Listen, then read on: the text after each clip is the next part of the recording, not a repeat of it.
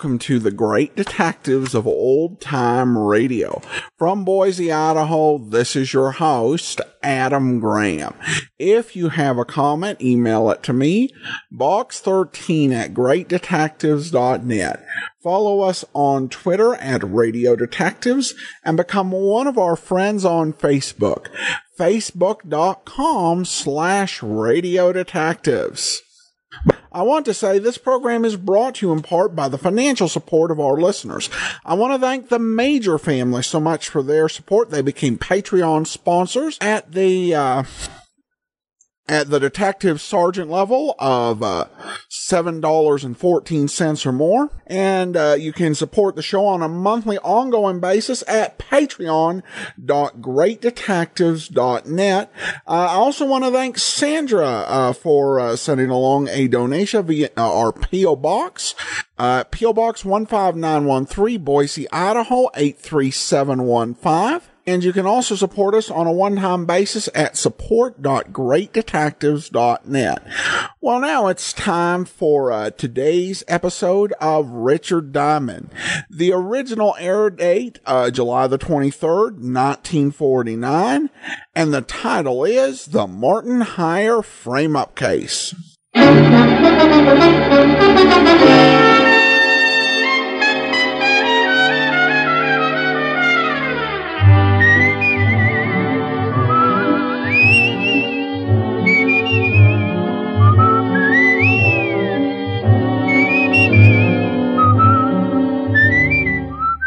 Here's Dick Powell as Richard Diamond, private detective.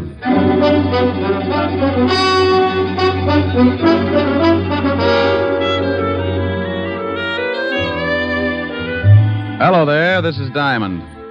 About the most strenuous effort I might give out during a working year is maybe chasing some thug up the escalator at Bloomingdale's department store. But last week I really outdid myself. The all-stars of the police force challenged the private detectives to a baseball game for the benefit of the vice squad. And I wound up stiffer than a pair of starched overalls. Because the private detectives are quick to take advantage of the slightest opportunity, by the 8th inning, we realized the need for some immediate strategy. The score at that point was 6-4, the cops leading. So I got hold of a little blonde I knew and had her walk across the infield in a sweater. The idea was to disturb the opposing team and take their minds off the game. It would have worked, but it seemed that since I had last seen my little blonde friend, she'd become quite a favorite with the police force, so they just waved hello and went about their business. My drooling colleagues, however, had not come in contact with said hunk of fluff, and before the game was over, 3 of them had picked up the bat boy and tried to bunt with him. You may have read where the police force finally beat us. Close game, 37-4. But I want to say right here and now, they never could have done it without that sweater. And oh yeah, I got mixed up on a little honest murder the next day. It all started in the back booth of a middle-class nightclub. A couple of people were busy trying to think up the fastest way to make a homicide billiard. Oh, that's the 3-cushion variety. Killing to frame up to the electric chair. Leon, are you sure this will work? You want to get rid of that old man of yours, don't you? You know I do. Well, I got a wife that I want to dump, too. This letter from her is going to fix it so we both end up very unmarried. Are you sure they'll blame it on Martin? Sure, I'm sure. When they find him with this letter and his own gun and the dead body of my dear little wife, they'll slap him in the chair so fast he won't know what happened. Who's going to find him with the body? That's your job, baby. I'll get the letter to your husband and you swipe his gun and get it to me. And you go get yourself a private detective and tell the shamus that you suspect your husband of running around with another girl. You and the shamus tail your husband. I'll have it timed so you catch him with the goods right after the killing. Well, all right. I hope it works. It will if you want it to, baby. I want it to. Because I want you. Yeah. Yeah, and all that nice money your husband's going to leave you. Leon. Come here, June. Yeah.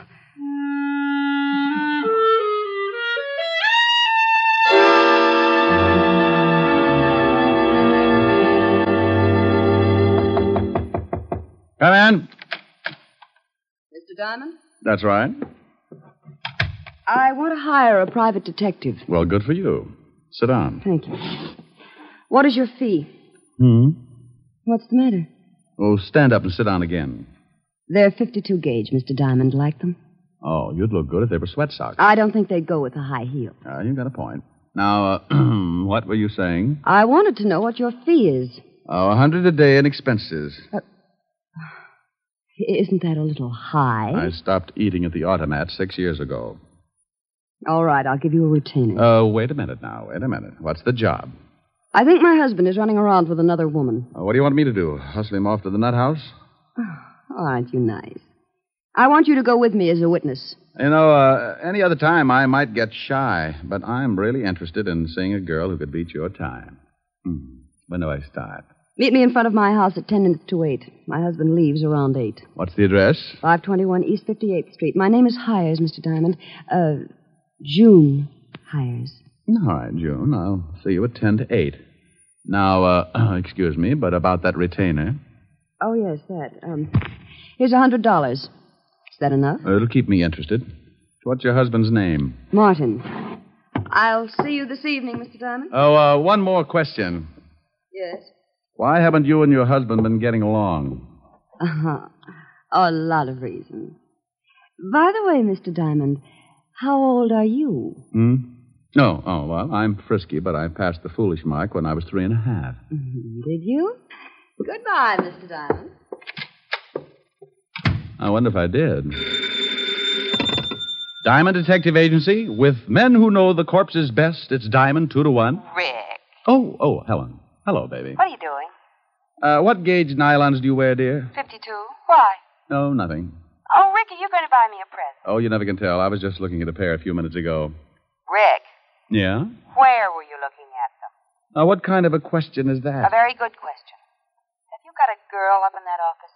Helen. Don't you Helen me, have you? Well, I give you my word I haven't. All right. Was there a girl in your office? Was there? Well, a client. I got a $100 retainer. I don't care if she gave you the George Washington Bridge. You were obviously looking at her leg. Well, I couldn't help it. She sat on that way. Now, look, honey, she's just another client. With 52-gauge nylons. Would you do count the threads? Oh, can you do that? Oh, you wolf. Yeah, but you're the only one who gets the benefit of my talents. You can put the soft soap away. When am I going to see you? I got some business at 8. I'll be over later. Well, going to stay mad until you get here. And you're going to tell me all about those nylons. I'll be sure and do some research. Bye.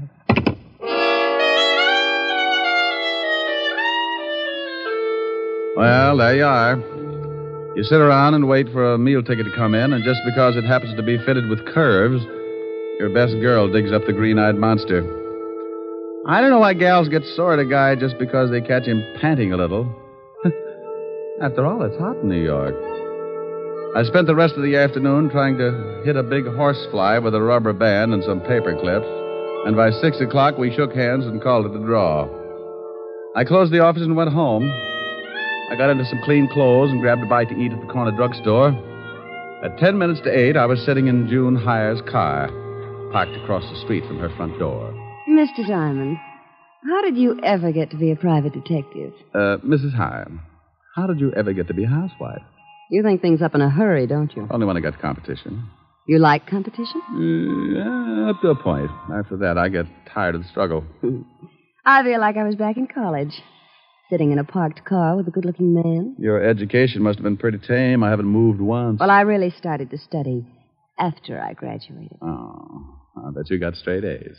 Must you top everything? I play around with a lot of trouble, Mrs. Hyer, and I've got to stay one step ahead of it. Do I look like trouble? When's your husband coming out of that house? Any minute now. You didn't answer my question. I'll tell you as soon as I see your husband. Well, how will that tell you? If he's wearing a beanie with a propeller on it, I'll know you've been giving him a lot of trouble. So I've been giving him trouble. Does that mean I'll do the same for somebody else? What's the difference, a husband or a private detective? They both got their names from a guy named Adam. Oh, look. A cab pulled up to the front door. Yeah, I see it. And here comes Martin. He's getting into the cab. Well, what do you know? What's the matter? No beanie. We both sat and watched while Martin Hyer got into the cab and it pulled away. Mrs. Hyer put her car in gear, and we started the tail, keeping at a safe distance. He led us across town to a middle-class apartment house, and we stopped the car and waited up the street. He's getting out and going into that building. Come on. Oh, what for?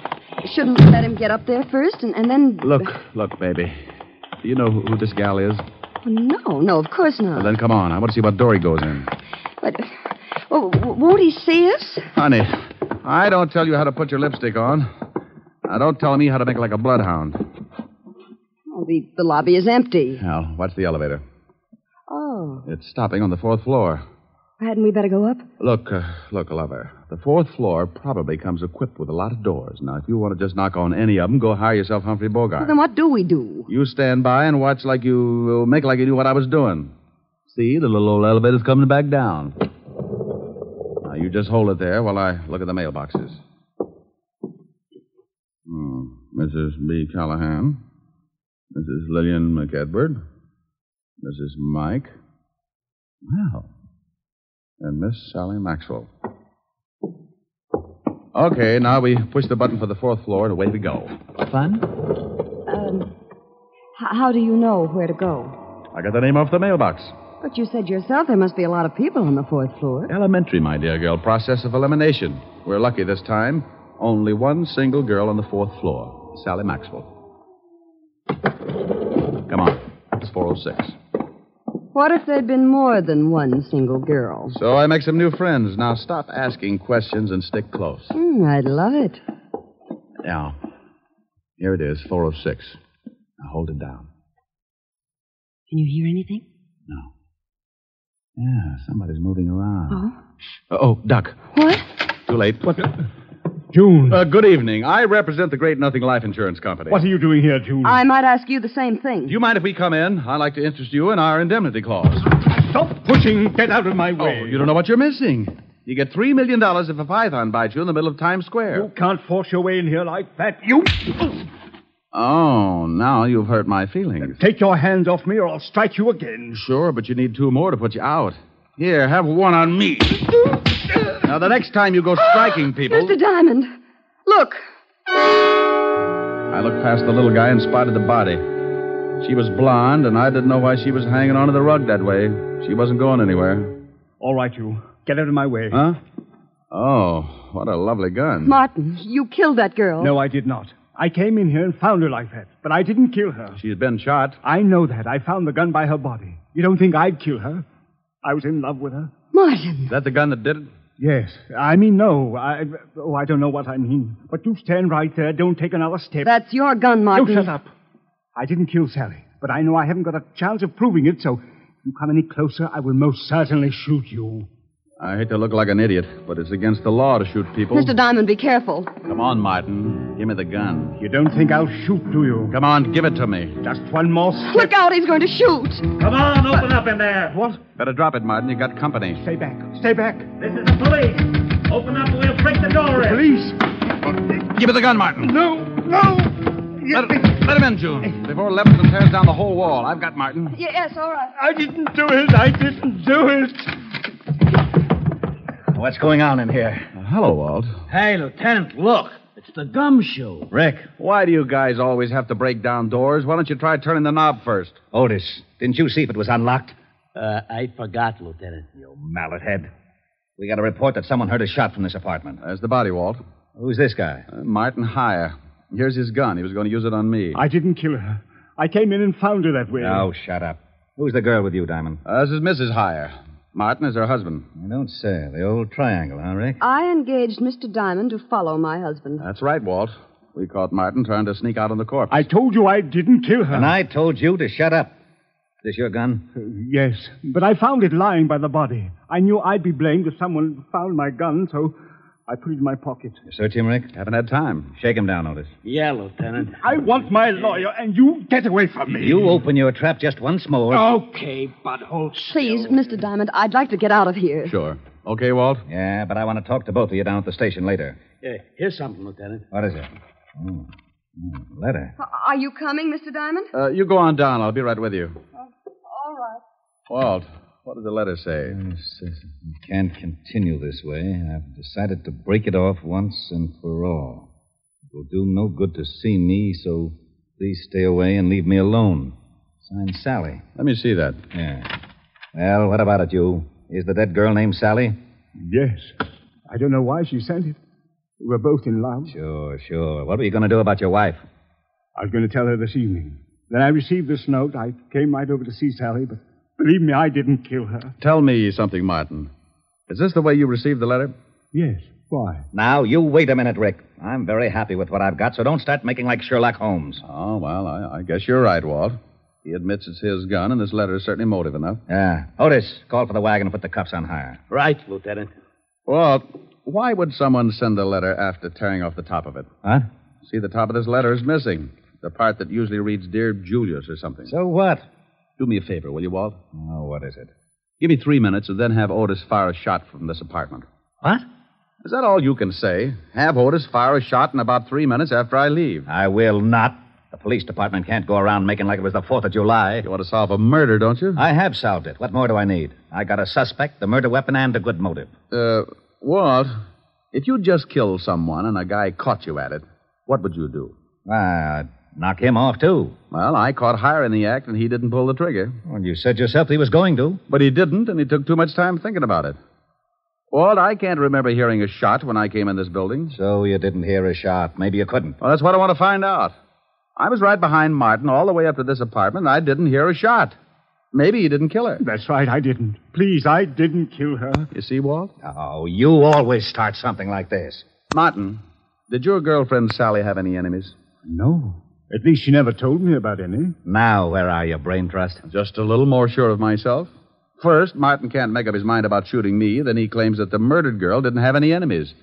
Does that sound like a killer trying to cover up? You've run into smart killers before. I'm surprised at you, Rick. I called the station, Lieutenant. I'm proud of you. Go on in the other room and shoot that cannon of yours off when I tell you. The what, Lieutenant? You heard me. Shoot it into a mattress, but don't muffle a shot. Okay. But not till I tell you. You might think it's fun and blow up the whole building. Thanks, Walt. What are you doing? Oh, just looking around this desk to see if I can find the top piece of this letter. Martin, are you sure that your girlfriend didn't know anyone who might want to kill her?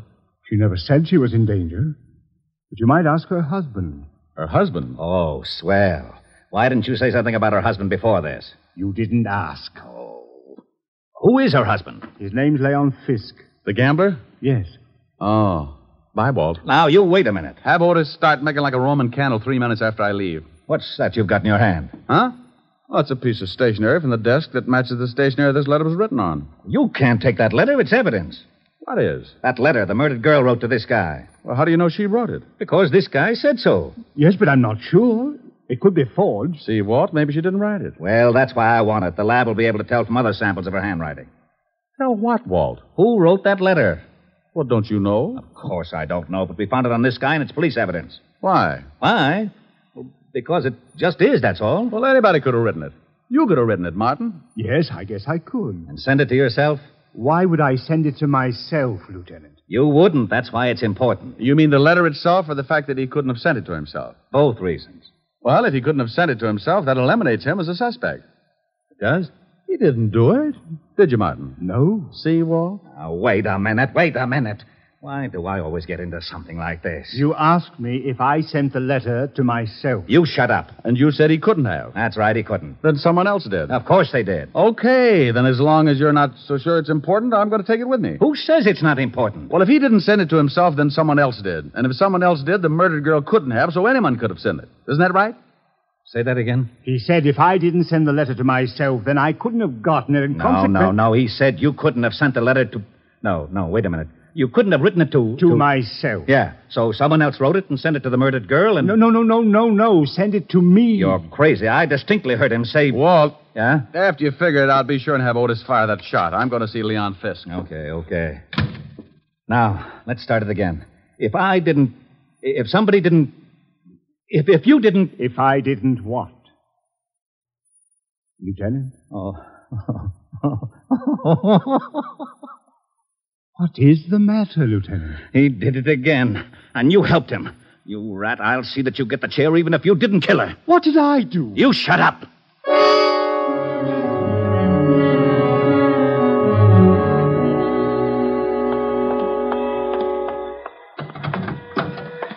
what took you so long? I had to get a merry-go-round started. Can I drop you somewhere? Just relax for a second. I've got to think something out. Well, I didn't ever think Martin could kill anyone. Yeah. What was that? Just a backfire. Look, drive me across town. I want to talk to a guy named Leon Fisk. Leon Fisk? Yeah, runs a nightclub with an iron claw in the back room. What's the address? 222 East 45th. I remember it because when I was on the force, I used to raid his place for exercise. Thinking of doing some gambling? That's the way it'll probably end up. Let's go. She drove me across town, and 10 minutes later, we pulled up in front of a low building with a flight of steps leading down to a basement door. A large sign over the door read Cellar Club. I got out and thanked June for the lift and watched her drive off. I went down the steps and through the door. Something I can do for you? Yeah, I'd like to see Leon Fisk. Maybe you don't want to see her. What's the name? Just tell him Diamond. Okay. You got a phone booth? Yeah, right over there. Thanks. I found the phone booth and went in. In my business, you work with hunches, and sometimes they pay off. I knew that the torn letter had to be sent to someone the dead girl was going to slough. I didn't think it was Hyer, so the next best prospect was her husband, Leon Fisk. I didn't have a thing to pin on him, but a good bluff can open a lot of doors. I took out the letter and copied the handwriting on the other piece of stationery. I wrote the name Leon at the top, and then the words, "We can't continue," so they'd correspond with the first part of the original. Yeah? What was you writing? What's it to you? You don't have to get sore. I just thought maybe you was getting a tip on the horses, and I sure could use a winner. The nags have been beating me to death. Oh, no tip. Okay, the boss will see you. That door right over there. Thanks.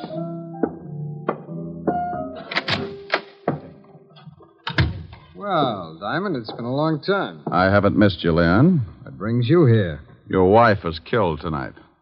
Sally? One's usually the limit.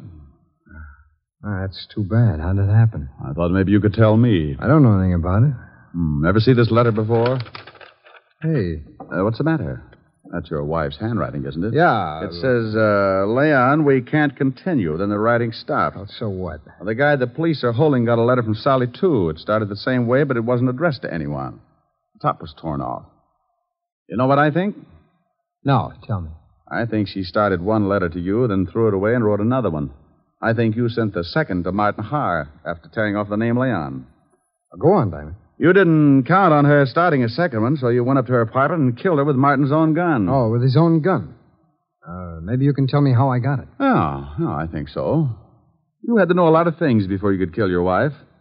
What time Martin would arrive so the time of death would be close. You had to have his gun to leave by the body, and you had to have a witness who would swear Martin killed her. It had to be timed just right. You're talking yourself into a corner. How would I get all these things? By working with someone who was close enough to Martin. Maybe like his wife. You're crazy. Am I? She just drove me to this place. So what? A lot of people know this place. She told me she didn't. So I gave her an address 8 doors down, but she pulled up right in front of your door. Well, that could happen. It was too pat, Leon. Getting me to come to her place at 10 minutes to 8 and knowing her husband would leave close to 8. She had to know it because that letter was delivered just before I got there. Think you can prove it? You made one mistake. I didn't hear a shot when I got to your wife's apartment. I found out later that you could hear one all the way down in the street. Your wife was killed before Martin went into that building. Probably when you saw his cab pull up. Well, anyway, it's enough to hold you on, and I think we can prove later on that you've been seeing June Hyer. You're a pretty smart shamus, Diamond. Oh, you mean you admit it? Okay, baby, come on in. June, come on out of there. Leon, are you crazy? Well. I didn't know you kept your back room stocked with nylons, Leon. Yeah. I guess you two don't need any introductions. Why did you have to drag me into this? You heard what Diamond said. He knows all about it. You got the car out back? Yes, but what are we going to do with him? Diamond? Well, he's going swimming with a barrel of cement. Lieutenant Levinson wouldn't like that. He knows I came here. You're lying. Wait a minute, maybe he isn't. Diamond was upstairs with him for quite a while. Okay, so we'll have to hurry things up. Leon, you can't shoot him. Yeah, you should know it's not polite to point. I'm not going to knock him off here in the office. We'll take him in the car and do it later. No, Leon. What do you mean, no? It was your idea to kill your wife. I just helped get the gun. I'm not going to be along if you kill Diamond. You're going to be right with me, baby, because you're in this up to your pretty neck, and I need that car. I'm not going to do it. Oh, yes, you are. You and Diamond go swimming together. Leon! Give me that gun. Let me go. Come on, drop it. You go to the devil. June, come back here. I'm getting out. You got me into this mess. Come back here, you dirty little tramp. Don't you take that car. You're not going anywhere, Leon. You want to bet? I'll fix you, Diamond. He hit me with the butt of his gun, and I went down like the price of wheat in July. As I picked myself up, I watched him run for the back door. June, wait for me. You're not going to leave me here to take the rock. I got my gun out and stumbled over to the window and looked out just as the car started up. I spotted Leon with a gun in his hand. He looked mean enough to start shooting with it. He did.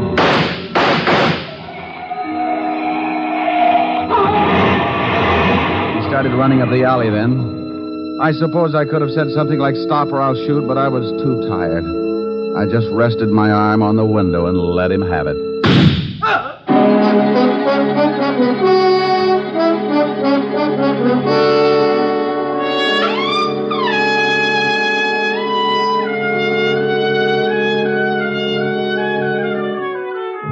Well, Walt finally showed and cleaned things up. I was bleeding again, so I headed for 975 Park Avenue and my usual first aid station. Yes? Hello, Francis. Miss Asherin? Oh, my goodness, Mr. Diamond. Come in, sir. Come in. You've been hurt again. I guess you'll have to answer the door a little quicker after this, Francis, or build a first aid station in the hall. The usual, sir? No, you can forget the plasma, Francis. I had liver for dinner. I can stand the loss. Just as you say, sir. Miss Asher is in the study. Oh, thank you. Why don't you go to bed? You look tired. Yes. Well, good night, sir. Boo. Oh, Rick. Yeah. Isn't it awful? Oh, what happened to your chin? Oh, I got it caught on a 38. Want me to go? Want you to go? Why? Well, I thought maybe my poor little face scared you. Oh, I like your poor little mussed-up face. Well, thanks, Sporty. How about some music? Oh, I'm too tired. Turn on the radio. All right. Now, let me look at that chin. Oh, that's soothing. Hey, you shut that radio off. I'm trying to sleep. Now, what is that? Oh, it's that crabby old neighbor. Oh, it is, huh? Now, Rick, don't get mad. I'll turn it off. You want something, Max? Yeah, some sleep. Is that too much to ask? Well, stick your head in a closet. Now look, Bud. You look. That radio wouldn't wake a 2-year-old. Well, just pretend I haven't stopped teething, wise guy. All I want is some sleep. Oh, you do, huh? Sleepy time, gal. You're turning night into day. Rick. Oh, that guy upsets me. Oh, right. He upsets you. That's too pretty a song to sing like that. No. Now, you do it right, or I'm going to be mad. Well, honey, then that's the last thing I want you to be. Now, cuddle up on the sofa. You comfy? Mm-hmm. Don't be mad now, baby. Sleepy time, gal. You're turning night into day. Sleepy time, gal. You danced the evening away. Oh, that's wonderful. Before each silvery star fades out of sight. Please give me one little kiss. Then let us whisper goodnight. It's getting late, and baby, your pillow's waiting. Sleepy time, gal, when all your dancing is through. Sleepy time, gal, I'll find a cottage for you. You'll learn to cook and to sew. What's more, you'll love it, I know. When you're a stay-at-home, play-at-home, 8 o'clock, sleepy time, gal. Well, how was that, baby? Helen. Helen. Well, how do you like that? She snores, too. Hey, you! Max! Yeah, now what do you want? How about a game of gin? I'm lonesome.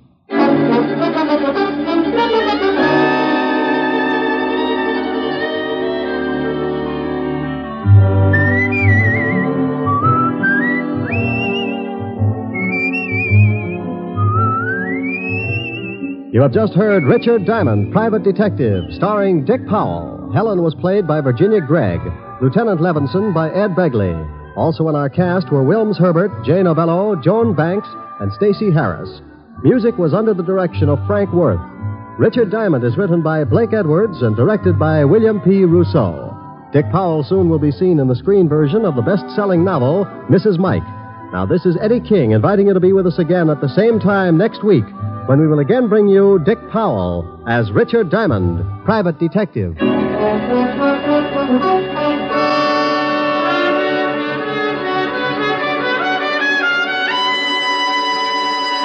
This program has come to you from Hollywood. This is NBC, the national broadcasting company.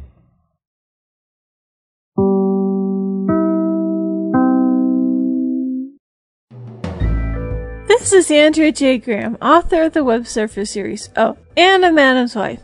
You're listening to The Great Detectives of Old Time Radio.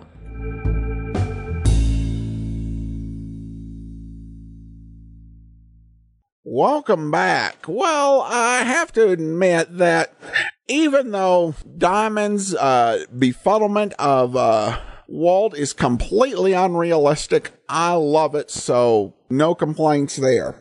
All right, we begin our listener comments and feedback with Dale, who said Powell was so good on radio, one of the best. And then we have got an email here. Thomas writes from the Major family, my family and I love old-time radio shows. Your work has been a godsend, and your apps provide great access to my favorite genre, detective shows. I tend to skew more towards the hard-boiled stuff and really love Johnny Dollar, Dragnet, and Pat Novak. We're big Jack Webb fans, so I think I'm going to start in on Jeff Regan as well. I might also try Johnny Madero and Pete Kelly's Blues. Really grateful for the content you provide and the obvious love and care you have in doing it. Keep up the great work. Thanks so much, Thomas. And finally, we have an email or a letter, actually, from Sandy. It came with a donation. These podcasts have saved my sanity countless times over the past few years. I call my vintage iPod my sleep device. My husband and I were at Everest Base Camp last year, 2015, during the massive earthquake, and luckily we survived the avalanche, but many did not. The great detective stories kept me calm and helped with the altitude. So please keep up the good work. Thanks so much. And it's always interesting to hear where folks listen to the program, and at Everest Base Camp, certainly an interesting location. And from the websites provided, looks like it was a part of an effort to fight human trafficking. So that's great to hear, and I appreciate your kind comments and your support. Letters like that make my week around here. That will do it for today. Be sure and listen back here for Boston Blackie. And join us back again next Wednesday for another episode of Richard Diamond. In the meantime, send your comments to box13 at greatdetectives.net. Follow us on Twitter at